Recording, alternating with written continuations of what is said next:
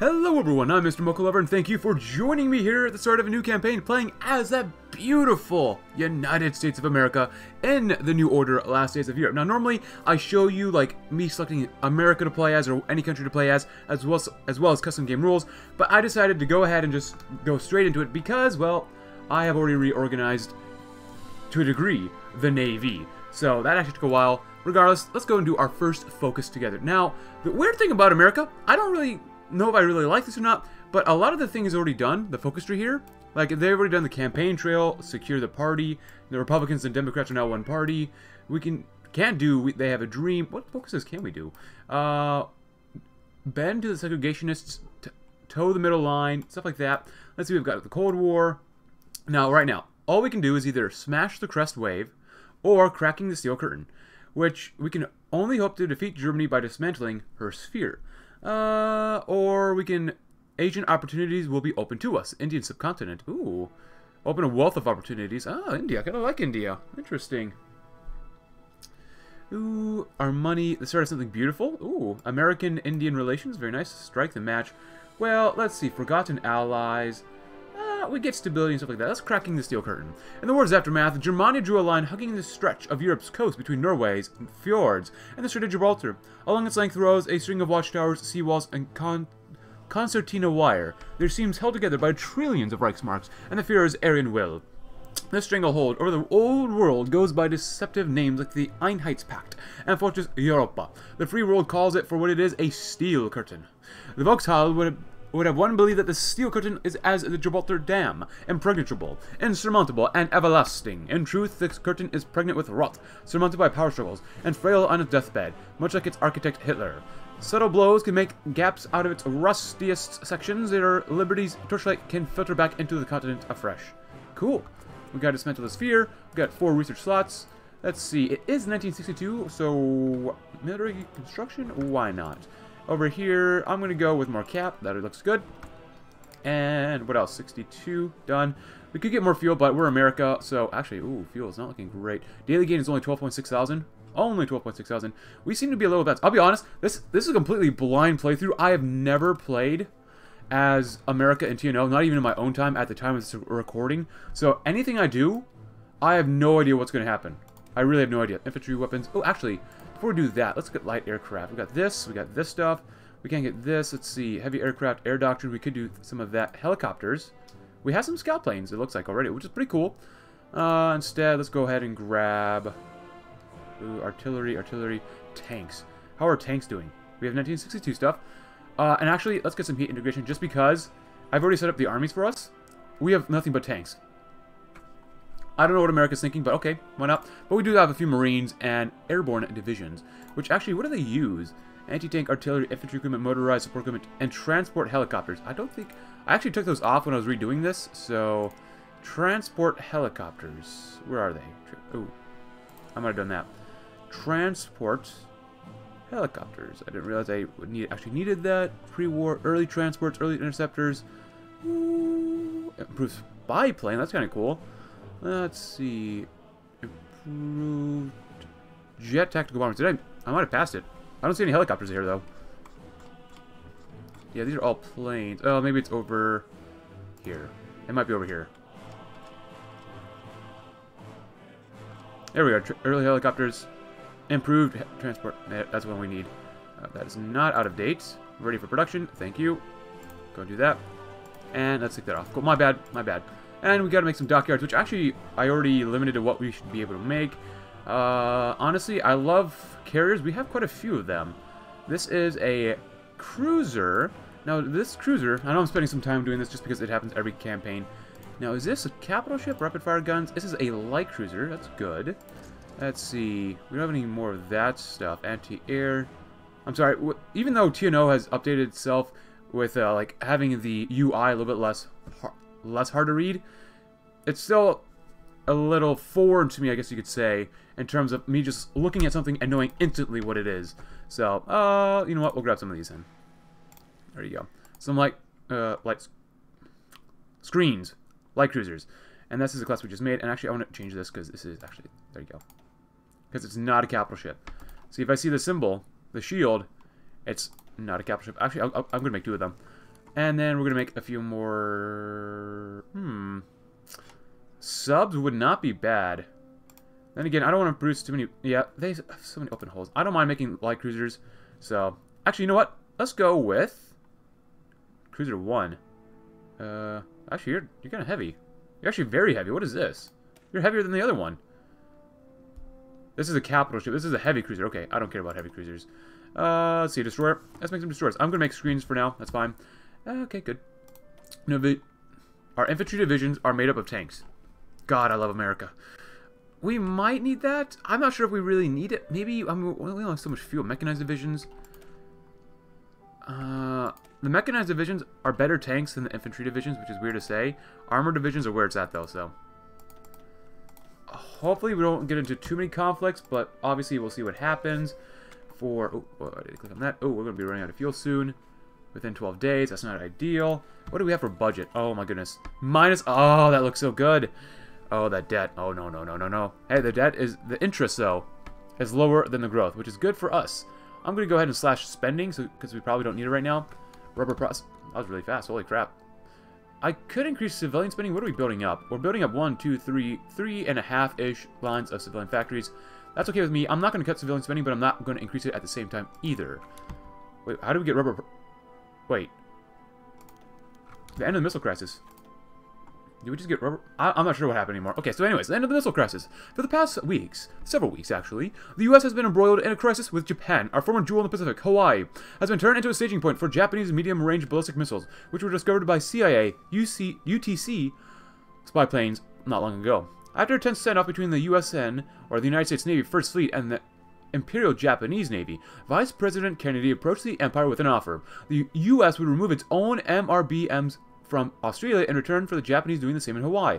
After several rounds of tense negotiations, this offer was accepted, despite the urging of the Joint Chiefs, who argued there was a perfect time to reclaim America's lost legacy, or territory.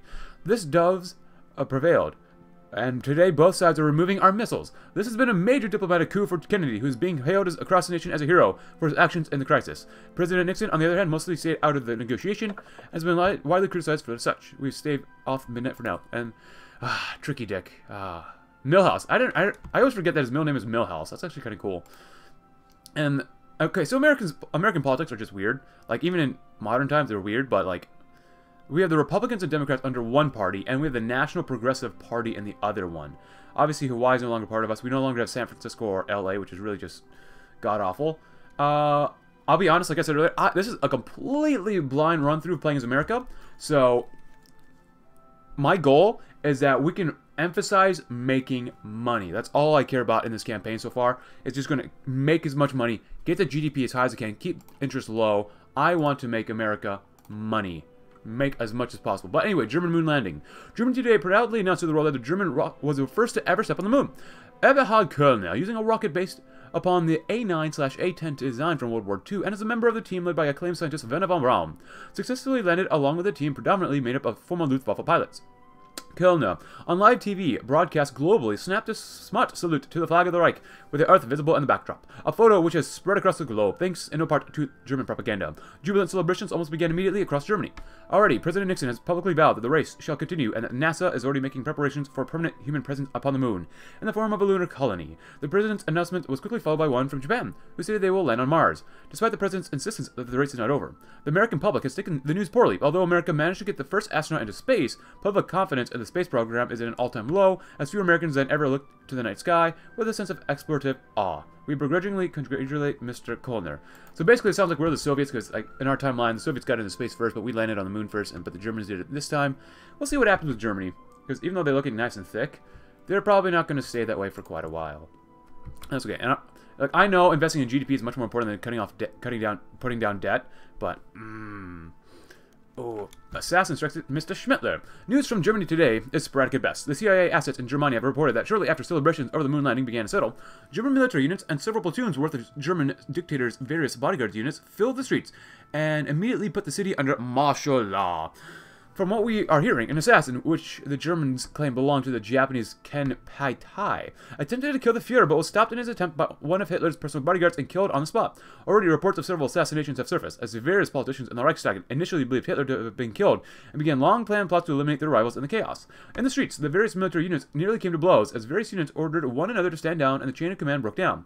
While the situation has begun to recover, martial law is still in effect in Germania, and suddenly, the Reich seems much weaker. In Washington, this raises the question, how can the Germans maintain their new world order when they can hardly handle themselves? As one eagle falls, another rises. Well, hopefully, unless they go extinct, and hopefully that never happens, because America is beautiful. Anyways, we are, of course, in the OFN. What is our national spirits? Last bastion of liberty. Cool. We have the American Malaise. America was once a nation of indomitable will, a nation so bountiful and spirited that its optimism seemed unconquerable. That was ended by the atomic bombing of Pearl Harbor. Now, across each and every one of these United States, the country is mired in a malaise with only a dim light at the end of the tunnel. The line of opportunity and idealism has been overcome by poverty and strife. It is a pit that may not be surmounted easily, and only time will tell if the patriotic fire that once burned in American hearts shall return. Stella dreams. He roared in his rocket ship above the earth. As he gazed through the capsule window at the continents stretched out beneath him, he realized just how small mankind truly was. It occurred to him that if every human being had the opportunity to see what he could see, how insignificant all the struggles and wars and vendettas were, the world might finally know peace. A peace where everyone could work towards the advancement of science, prosperity, and... A sudden ringing cut across his psyche, and he was jolted from a dream of days past. Sitting sluggishly awake from his sadly earthbound bed, he fumbled for the telephone on the bedside cabinet and pulled the receiver to his ear. John Glenn speaking. Way too early in the morning, I might add. Panicked voice came across the line. John, it's James. Have you heard the news? Glenn rubbed the sleep out of his eyes and replied, James Edwin Webb. I've not even got out of bed yet. Be more specific. They're defunding NASA. Hastily made coffee and frantic flip through the morning paper later, John Glenn felt a wrench in his gut as he faced the prospect of his life's work being all for naught. So what, the Germans got to the moon first and that just means space is over? What can we do? They can't just give up on the future. Nixon's already made up his mind. He wants to move the money over to the military and other practical projects. Webb paused as Glenn made an outraged intake of breath. I really don't think there's anything that can stop him at this point. I'm sorry, John. Glenn felt himself back into the reverie of space flight. The government cannot let the dream of space be but a dream. America had to live to see the stars. There's nothing we can do. We'll see about that. Some men still dream. And let's see. We also have Jim Crow. Yeah. Yep, Jim Crow. Yep. Oh, yeah. Class 3 Senate election season. Military austerity. Of course, we just did that. And OFN unity somewhat. This looks not too bad. The U.S. is once again gearing up for the election season. Ah, great, always. As per the Constitution, all the seats in the House of Representatives and a third of the Senate seats will be up for grabs in November, along with innumerable state and local races across the nation. And the course of American politics will change with it. Status quo or radical upheaval, it's time for the people to decide. The Republican Democrats and the National Progressive Party, along with numerous third parties, are gearing up the political machines across the 50 states, with special focus going to the Senate seats up for grabs. Tens of thousands of volunteers, campaign staff, and candidates are gearing up to begin the primaries, rallies, whistle-stop tours, public speeches, glad-handing, and debates that will dominate the nation's attention for the next few months. Issues of great importance will be debated, candidates will be scrutinized, and eventually millions of voters around the nation will get to the chance to make their voices heard. And the greatest democracy in the world will once again prove itself. Keep America strong and free, vote R&D. Oh, that's kind of a nice slogan. The Senate elections and the predictions will now be visible on the decision menu. Alex decisions to campaign for the Republican Democrats, fighting for you and me, help elect the NPP. Oh, another nice little slogan. Oh, crap. I have to make a choice now? I just want to make money. Let's see. George Wallace, JFK, Nixon, Jackson. I want to say that the Republicans probably want to make more money. But then again, I don't know. I really don't know. And since this is a blind playthrough, it seems like it might be easier. Ooh, the party splits. Ooh. Civil rights. Veto it. The progressives will not be happy. Crack down on the movement. Oh my goodness. You know what? I think I'm just going to go with a Republican Democrat. I know it's the easy boomer answer, but I promise I'll play America quite a few different times as time goes on. Just because America is going to be a lot more fun, especially as TNO gets more content. So, ooh, shifting Irish politics towards democracy. Ooh, contract Jewish paramilitaries. Jewish paramilitaries. That sounds awesome. Okay, so anyways, the Republican Democrat Party is ready for anything. Working together as well. One flew over the cuckoo's nest. From the sun-drenched hills revenge-laden neighborhoods and wild underground economies of the Bay Area comes the debut novel of one Ken Kesey. One Flew Over the Cuckoo's Nest. It's bizarre, profane, provocative, and a gauntlet thrown onto the table of American literature, inspired by Kesey's work as a psychiatric orderly in Menlo Park, California. The novel follows one Randall McMurphy. McMurphy, a veteran of Scotland and proud street brawler, is sentenced to time in a psychiatric hospital for battery and illicit gambling. There he meets a number of characters, including the novel's character Chief Bromden and the tyrannical head nurse, Nurse Ratchet. Over the course of the novel, McMurphy challenges Ratchet's rule, standing up for himself and other patients in the ward. He's rewarded for this with a lobotomy, courtesy of Ratchet.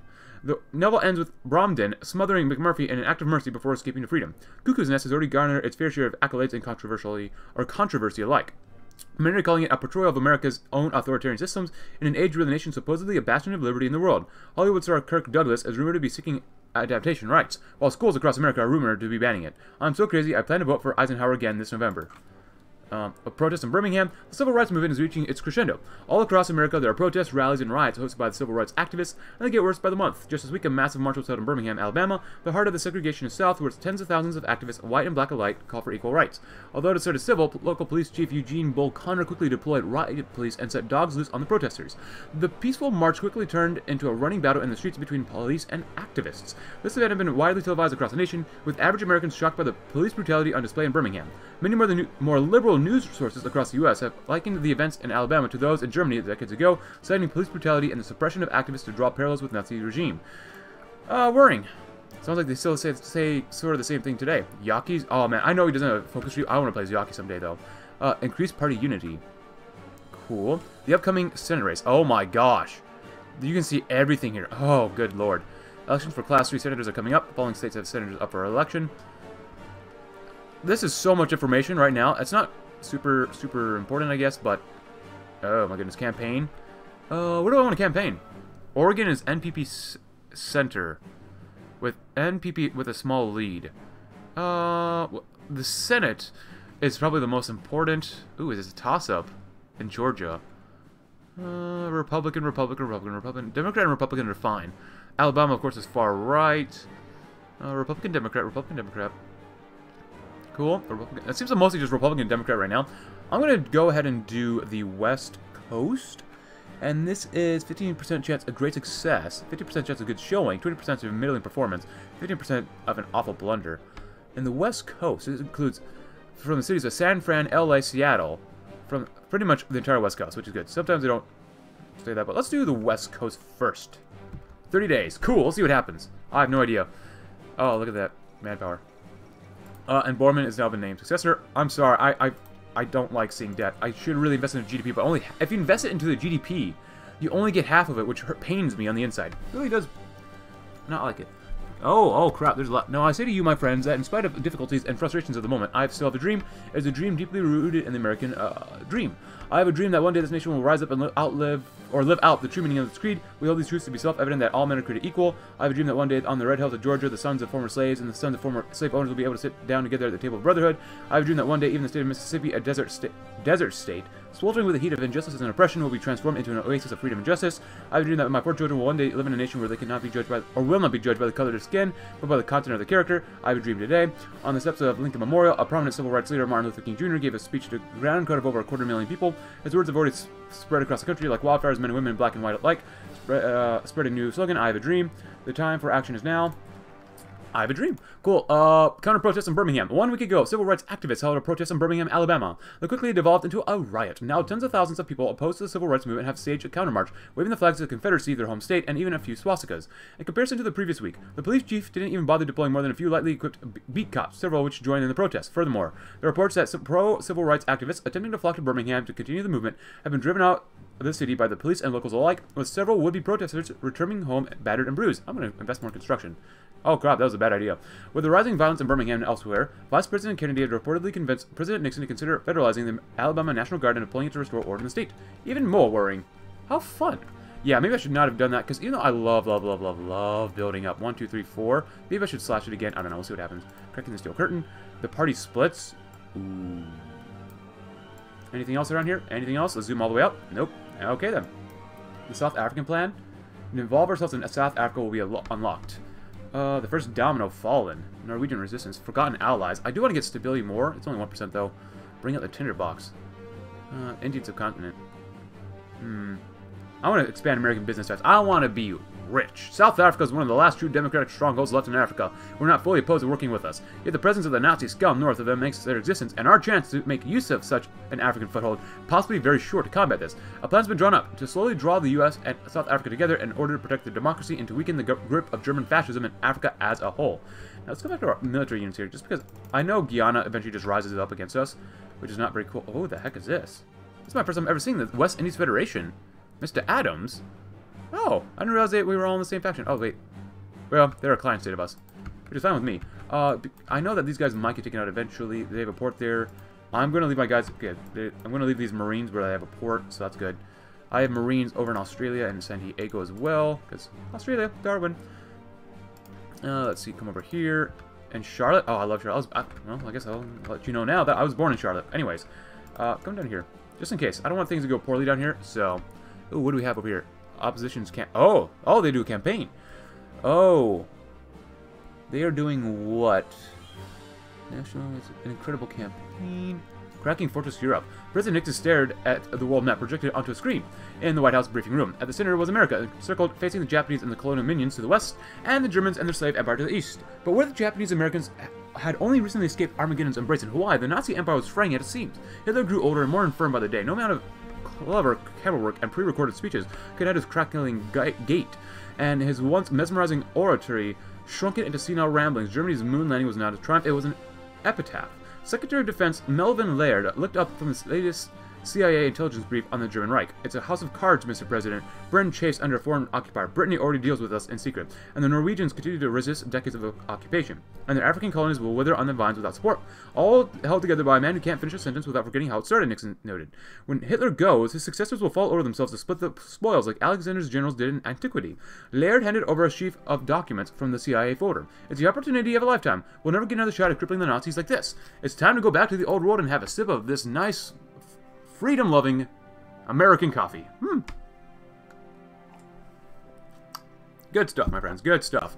Yeah, this is really interesting that if you look at the election map, it's really kind of cool.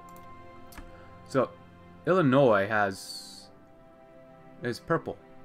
Purple. Well, let's speed it up just a little bit more.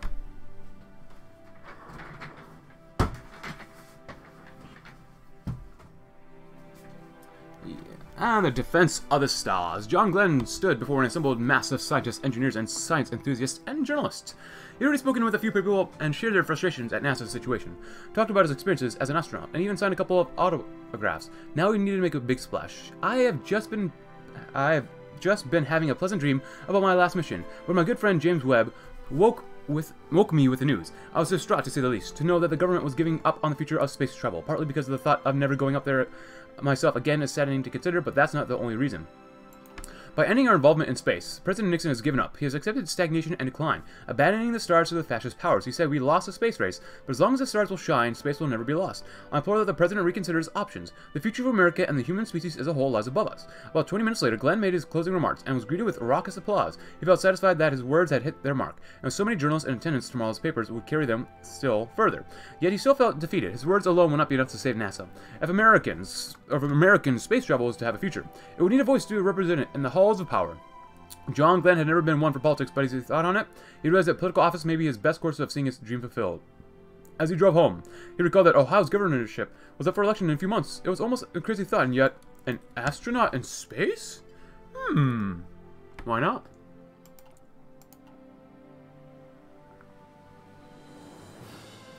Yep, I'm really tempted to slash my construction budget, or just get rid of civilian spending. Actually, you know what? Let's try that. It's early in the game, but it probably won't affect us. 1, 2, 3, 4, almost 4.5. I do that. That's okay. And 1, 2, 3. Almost 4. Actually, that's not bad. I'll keep construction like this. Go ahead and pay off some more debt. There you go. 130 goes down to what? Almost nothing.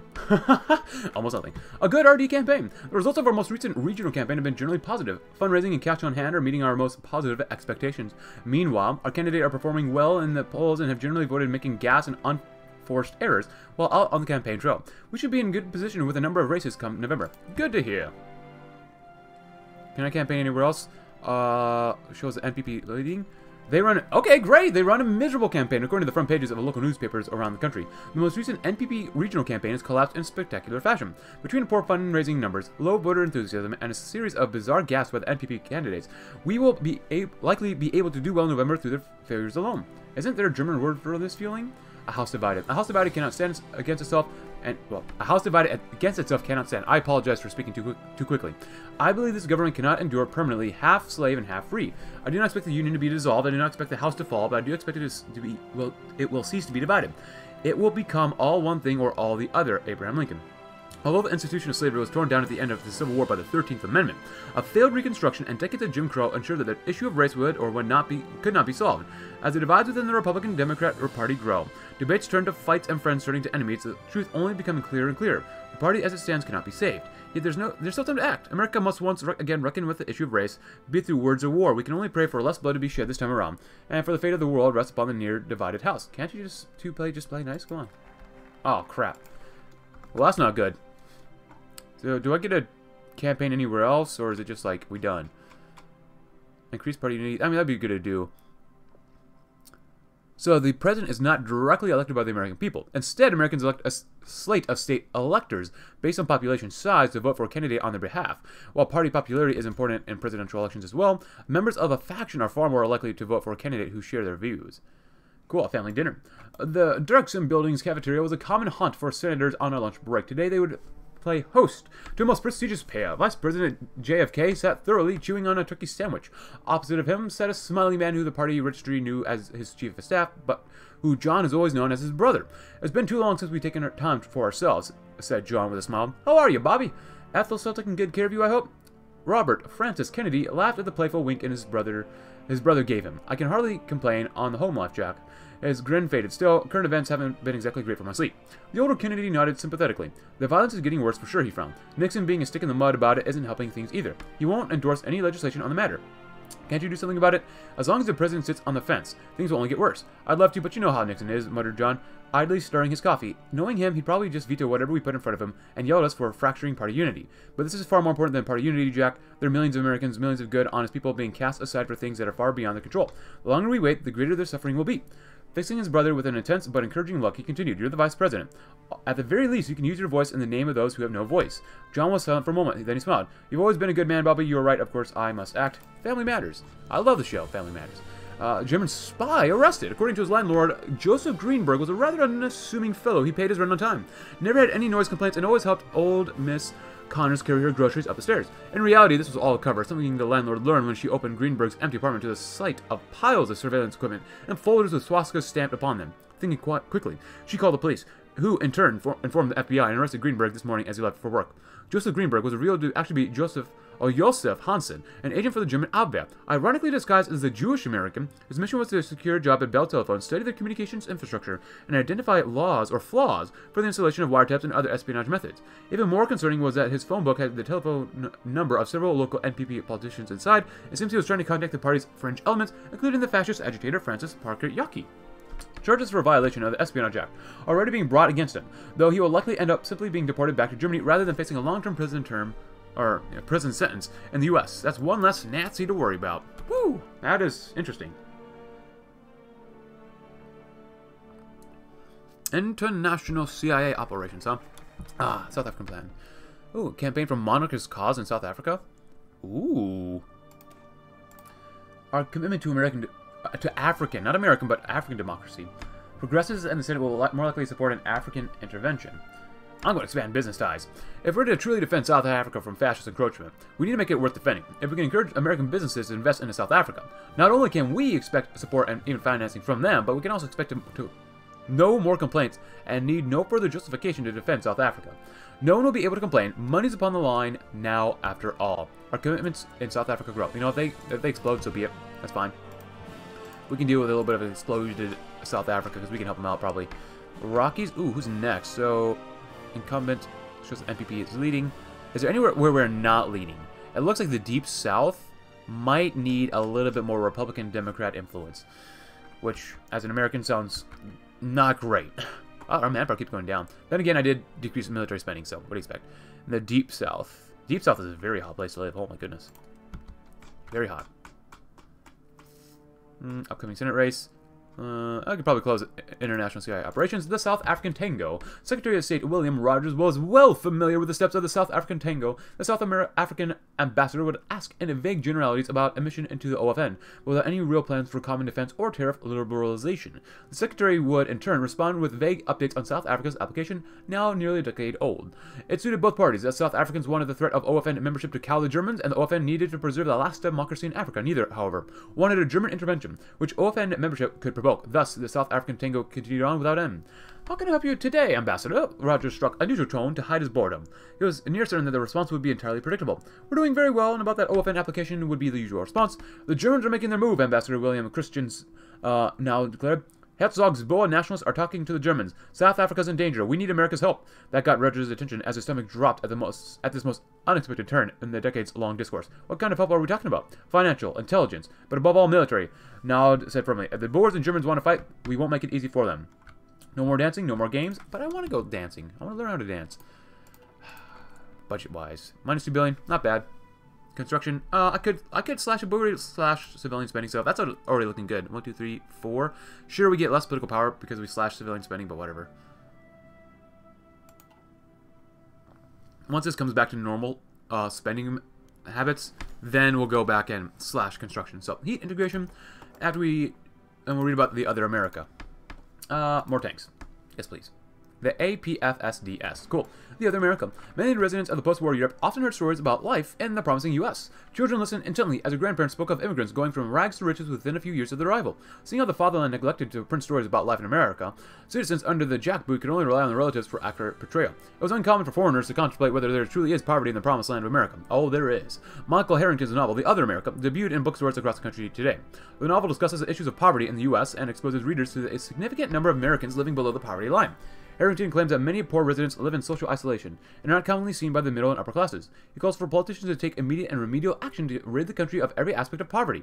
Critics of the novel disagree with Harrington's socialist tendencies, but most readers agree that with the call to action. The book has already gained influence on a number of politicians in the capital who want to create a better country for every citizen, rich or poor. Economists are already devising ways to make education and healthcare more accessible in the country.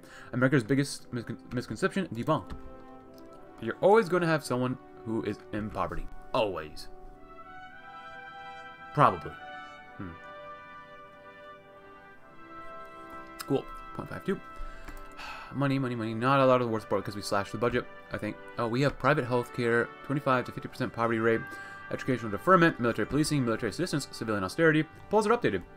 The science and art of opinion polling has rapidly turned into one of the most important aspects of any election campaign in America. The weekly or monthly poll, usually conducted by newspapers with the help of organizations like Gallup, is used by campaigns, candidates, and the general public as a way to measure the horse race that is American elections. By calling thousands of people across the U.S., balancing political bias and location, and judging the margin of error, it can be fairly accurately determined, within a few percentage points, of the popularity of the candidates and their ideas. And of course, there always can be surprises and flaws with the polls, with underrepresentation or biased questions giving flawed answers. But until electors go into the booth and make their choices, this is the best info we got. Let's check in on the horse race. Just in case, I'm going to go close it out, reopen it. 45 are Republicans, 40 are Democrats, 5 are center, 8 are far right. Cool. Let's see. Florida. Ooh, small lead. And Alabama. And not really much has changed. Okay. It's still Republican or Democrat, so strong lead. Strong lead. So I guess if you really want to go with NPP, you've really got to force it much more, because Republicans and Democrats are still pretty much the incumbents, and they don't give up lightly. Of course, then again, I don't think anyone would in a situation like this. Slowly slashing that down further and further. I know. It's probably not worth investing. That's okay. I just want more money. A good RD campaign. We've already read this, so good to hear. So the call. The Oval Office, in a rare moment of peace, lies silent. No aides stand by, no cameras are present. No interruptions are tolerated, not even on the cusp of such crucial news. President Richard Nixon sits at his desk, anxiously signing a few inconsequential documents. Shooting a few expectant glances at the telephone to his right, he realizes his pile of unsigned papers have been exhausted. Just as he kicks back in his chair to relax after a long day, the phone rings. He already knows the caller and for what he calls. The National Assembly of Guyana would soon finish voting on their National Security Act, and William Rogers would be the first to know the results. Give it to me straight, Rogers. It was a landslide deck, barely more than a quarter voted down. They're afraid of Burnham, Nixon muses. This should be now more than ever. He'll crack down on anyone who threatens the peace. political rivals, anti-segregationists, anyone and everyone, Rogers declares. Why do we put that bastardo in power anyways? The press is just going to have a field day. Nixon slams the phone back into his cradle, laying back in his seat and rubbing the bridge of his nose. He knows that disaster looms. What have we gotten ourselves into? Ooh. Military intervention, please, please, please. Also, usually my videos only last half an hour long, but especially the first one. But because this is TNO, I'm gonna really extend it a little bit more. Oh, so they run a good campaign. While they aren't blowing us out of the water by any stretch, their fundraising has been solid, their candidates are appealing, and their voter enthusiasm is where it needs to be for them to win in November. We still have time to catch up. That's not good. Expand. But we did get more business ties. Yes? Our commitment to African democracy. Africa is a damned continent, nearly wholly controlled by despots and fascists, with what little free land remaining have been returned to the Stone Age. Yet even in the darkest of rooms there's a beacon of light, and just as we are the light of democracy for the world, we shall defend South Africa and make them the beacon of democracy and light in a dark continent. Nice. Definitely help out South Africa first, because that's what I think that's what I normally see first in almost pretty much every campaign, so cool. Conversations about or from the street. Two young men walked down the street of LA, basking in the midday sun, but the topic of their conversation was distinctly gloomier. So did you hear about the Nazi spy caught out in New York? They're saying that he was trying to get in touch with a Yaki of all people. It's crazy, isn't it? The other replied. I know how much they hate the Japs, yeah, who doesn't hear, but never thought they'd get in bed with the Krauts. The spy was reaching out to them. They didn't say anything about them agreeing to anything, the first man continued. The two men, like plenty of others out in California, had their own sympathies towards the NPP, after all. Everyone in LA or the Bay Area had to live only a few miles away from the humiliating reminder of 1945, and the NPP were the only ones who seemed to have any interest in getting the treaty ports back. He turned to his friends and asked, so what do you think? Was Yaki in it or nah? Wearing later hosen underneath? Sounds like a lot of call me bull. I'm gonna say, if you say call me load of bull, I gotta go for that one, so... 2 minus 2.55, nice. Oh, we got one more civilian factory, didn't we? So, 1, 2, 3, 4. Hey! Nice. Nice, nice, nice, nice. Oh, let's campaign. Let's see. So, the Deep South is still a problem. Small lead in Pennsylvania and the East Coast. What else we got? East Coast, small lead, strong lead. Illinois is a small lead with Republicans and Democrats. Strong, strong, strong, strong. The Great Plains are great. As well as the Rockies. If we do West Coast again, with a strong lead, I really don't like this. West Coast, we should try that. It's either the West Coast or the Deep South. Ooh, I'm not really sure. We did that one. I want to do the Deep... We just did the Deep South. Let's do West Coast again. Because I want to see if we can maybe convert Oregon or Washington. I know it really doesn't matter. And probably it'd be better if I did somewhere to, like, not the Great Plains or Rockies, but maybe... Even the Great Lakes are doing great. Southwest is doing great. It's so much easier when you have one-party state, right? It's almost a one-party state, except for the NPP. Let's see, South Carolina has the NPP, of course, Deep South. Long naps with the sunrise. William Rogers sat quietly on a large, ugly couch, intently listening to the daily news. Morning. The recent passing of the National Security Act has allowed the Guyanese government to seize hundreds of critics and political agitators, as well as executing dozens more. The Guyanese president, Forbes Burnham, has stated that the raids strengthen the Guyanan Republic and its democratic system. Exiled former President Chedi Jagan issued a statement. A couple dozen people crowded the room. Aides, secretaries, and even a few senators, all sitting in pure silence as a low hum of the television and its tiny speakers recite the unfortunate news. Rogers sighs, deciding he has heard enough. Standing up, he shuffles over to the TV and turns it off. He turns around and looks at the 2 dozen or so people crowded into the sitting room, their expectant eyes locked upon him, their ears awaiting his word. He pauses for a moment. No one speaks to the press, not yet. Not the president, not the press secretary, not me, not any of you. Not a word until we figure out our next step. Understand? A series of nods acknowledge his message. Now, someone get me a phone line to the president. We need to arrange a cabinet meeting quickly. Yes, Mr. President, we need to do this now. Social democracy gets more support, and the popularity of the NPP grows a little bit more. Oh, Republican Party's incumbent polls show a toss-up in New Hampshire. Oh, no, no, no, no. No, no, no, no, no, no. That is not good. So I guess we'll do next is New England, maybe. Because even Vermont is a small lead with Republican Democrats. Connecticut, though, they're very good, though. Army interoperability. We're going to continue doing it land auction because we will have to use it soon enough. We're going to go and grab artillery barrage because I love artillery so much. Ah, I love artillery. Slowly bringing this down. God, that's a lot of debt. Come on, give me more growth. Oh, there goes military austerity. Nope. Bye-bye. The meeting. President Nixon sits at the head of the table, bolt upright, a contemplative look on his face. All along the magnificent mahogany table, the presidential cabinet is seated, from the Secretary of Veteran Affairs far at the end to Jack Kennedy and H.R. Haldeman, sitting next to the president. So far, no one has said a word, aside from a few curt greetings. H.R. Haldeman breaks the palpable silence. I think we all know why we're here. Our friend in Guyana has gone too far. We need to do something about it. The Secretary of the Treasury, Robert McNamara, follows Haldeman's lead and spoke next. Nixon still bearing an angry yet contemplative look. The president has no involvement in his election. We still need to threaten constricting economic ties, sanctions, condemnations, and political isolation. Frankly, Bob, he'll get trade from somewhere else. Hell, even when Germany gets back on its feet, we'll all be in trouble because that's where he'll get it from. The cross would jump at the chance for an ally right on our doorstep. Kennedy cuts in, his sharp Massachusetts accent grabbing the attention of the room. What do you suggest? McNamara asks. Use our clout in the country. Threats, bribes, and blackmail. McNamara shakes his head no. Just apply pressure for him to repeal the act. If we threaten him, he'll double down on his opposition. Any MP of theirs he suspects might turn against him will face retribution. We can't top that if only for moral reasons. Slowly the room evolves into conflicting arguments. Various cabinet members arguing for an exile army, others for isolation. Suddenly a voice cuts through the clamor. That's enough. The head of the table has spoken. Nixon stands and then speaks. I don't care about it either way. I just want the press and Burnham both to calm the hell down. Force him, pressure him. It doesn't matter. Get the act repealed. He turned to Haldeman, nodding. I'll do it either way, but I want your word, Haldeman. Sanctions are enough to pacify him? Tell Burnham to repeal the act or else. Oh my gosh. This is... I don't know. It's only May 9th. We haven't gotten that far, but we're already 40 minutes into this video. Oh, you know what? I'm going to leave it up to you guys. I just want to make a lot of money as America. But it seems like whatever we do, things could go very, very poorly. So, let me know. Should we go with sanctions are enough to pacify the dude down here, led by Burnham, or do we tell Burnham to repeal the act? Let me know in the comments below, but that's going to end today's first episode playing as the most beautiful country in the world, America, in TNO. Hope you enjoyed the episode. If you did, consider leaving a like, subscribe if you're new, check out my Discord link in the description below, and I'll see you tomorrow when we will decide the fate of this meeting. Thanks for watching. Have a great rest of your day.